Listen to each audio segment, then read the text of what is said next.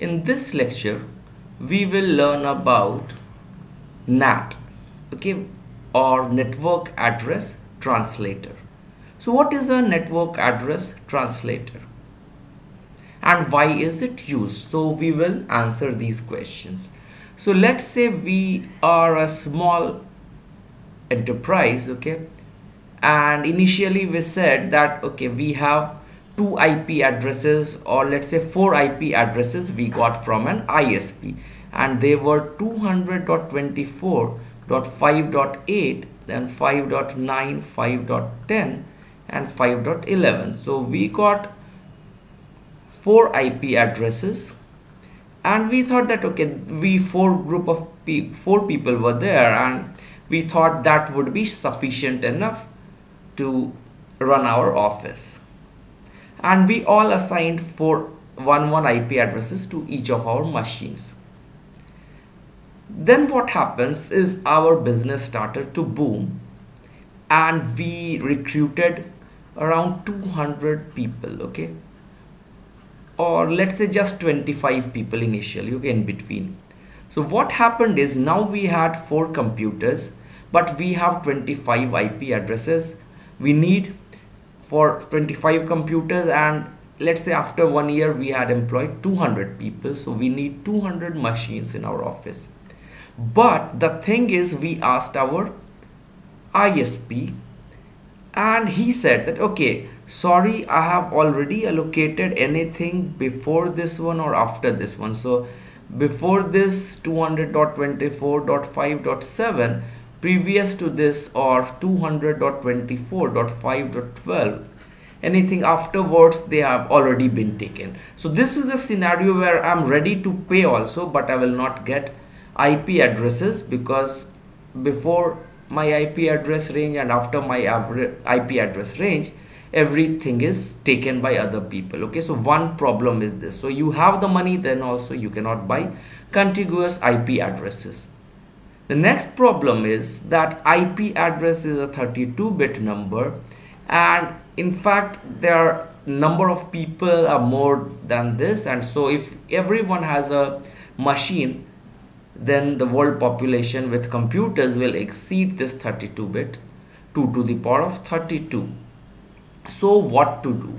So one thing is IPv6, use 128-bit address, which will be sufficient to represent each individual and many times more. But for now, when we have routers with 32-bit IP address, so what they propose is, let's say I have just in fact one IP address I have, but then also I can have 200 people with individual IP addresses behind. And how is that possible? It is possible by network address translator. So what happens here, you can use any private address block. So usually you will see in your offices like 172.18.3.1, 172.16, these numbers, IP addresses you will see. So they are private addresses and they are behind the NAT. So what happens now, I say that okay, on my LAN these are the IP addresses, okay. So on my LAN I can easily communicate with each other because each of us has individual IP address. But what happens outside? Okay, for outside world I have just one IP address where other people can send me my packet, okay. If I send a reply, my source address will be 200.24.5.8, okay. You cannot use these private IP addresses. So what the solution NAT provides is, whatever packet inside we are using, so they will have source address and destination address from these private IP addresses.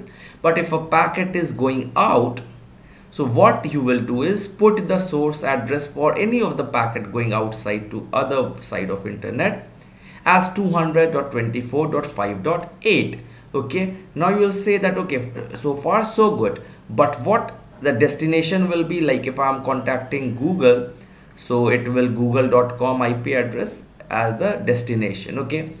But now what happens if Google sends you the reply? This is a billion-dollar question. So now what happens? I have sent, the reply comes back if the source address for the request was 200.24.5.8. the reply will come back to the NAT router itself, and that will be the destination.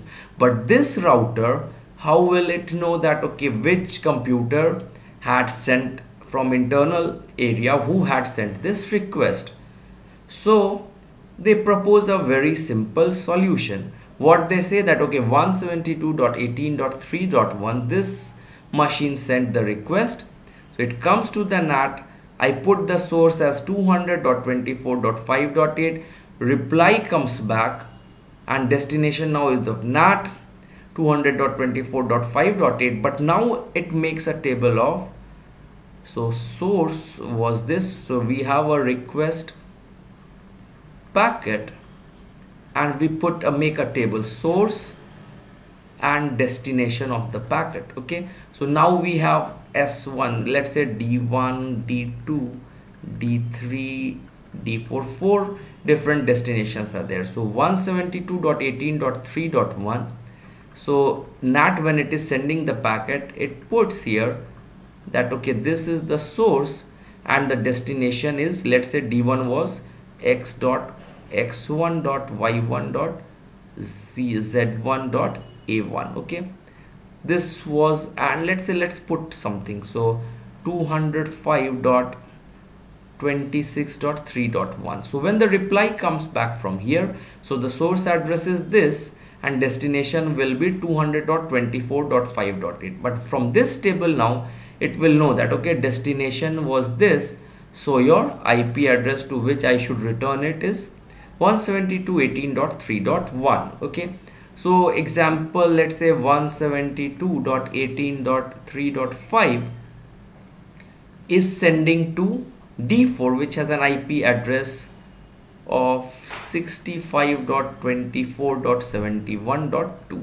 okay, so when I send a packet again, so the source will become that IP address of NAT, so source will be 200.24.5.8, but destination will be this, but I will put an entry here 172.18.3.5, and here it will be 65.24.71.2. so when the reply comes back, source address is this, from the NAT table I will find that okay, this is the corresponding internal address to which I have to send, and I will send. But the users, the listeners might now ask me the question, let's say all the IP addresses, these two IP addresses are accessing Google, okay, because this is a gateway kind of thing, we all access this. Now if both of them access google.com, then for both of them the table, the destination will become the same, okay, so that will be a problem. Then this should fail, this table will fail, because for both 3, 1 and 5 it will be, the destination will be Google's IP address. Okay, so now I cannot know, okay, should I send it to 172.18.3.1 or 3.5. okay, so we should extend this table.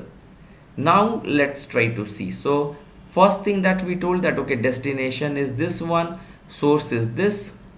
So what we do now, first of all, source was that of NAT address, destination remains the same, but I add this private address here and external address is this. So when the reply comes back, destination address is okay, so that of NAT, but I find from here that okay, based on this source I know this was the one who requested the reply. So the problem that I told that okay, when two internal IP addresses or more than two are sending to the same server, so how will we manage? So now the table is extended and it has now 5 columns. So one is the private address as before, 172.18.3.1 and 3.2. Let's say both have external address as 25.8.3.2. so this is the, and external port is this. So they are talking to this using TCP protocol.